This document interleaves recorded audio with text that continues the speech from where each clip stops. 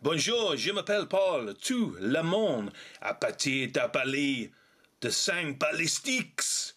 Crossing the channel for a double dish of action, comedy, goodness. C'est bon! Hi everybody, welcome to a special two-part DVD review special video of the French action comedy films OSS 117. We're looking at Lost in Rio. But first up in this video, we're going to cast an eye over OSS 117 CAIRO Nest of Spies from 2006.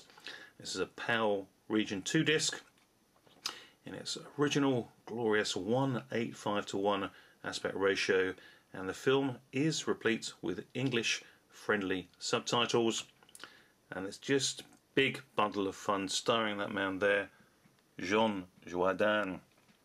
Let's just have a quick look around the DVD itself just to give you a taster of what we have. This is an English friendly release, as I say. You can see the English information set out there about the film. This really is a big bundle of fun. If you like your French films, great.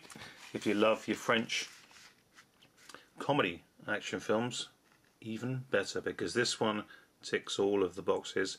Nice background art there, as you can see, and a very nicely done DVD there with some cover art as well. Good stuff all around. OSS 117 CAIRO Nest of Spies. Let's talk about the movie. So, OSS 117 CAIRO Nest of Spies. Take a caricature of a Sean Connery James Bond and a dose of Austin Powers and just a little sprinkling of Inspector Clouseau, and of course many a 60s Euro spy film. Infuse it with anachronistic political incorrectness of the humorously anarchic kind. Inject the perfectly cast French superstar Jean Dujardin, and you have the comedy action cocktail that is OSS 117 CAIRO Nest of Spies. Agent OSS 117 is on a mission to discover who is responsible for the murder of a fellow agent and friend, and you're sent undercover to head up a poultry company in Cairo. Yes, a poultry company. Nothing too big, just a poultry company. And the feathers soon fly. In a chicken fight extraordinaire, lots of foul play, panoramic visuals and vistas fill the screen, and this is just a wonderful, wonderful standout fight sequence in the film. Absolutely fantastic. But this is a very well shot movie, as I say, very good fun, and whatever it doesn't do, it does do well. It easily provides for some wonderful retro back screen projection wizardry. Completely silly, but so in tune with the movie. Glorious, glorious stuff. And all part of the fun and centre stage goodness played out by Jean Dujardin.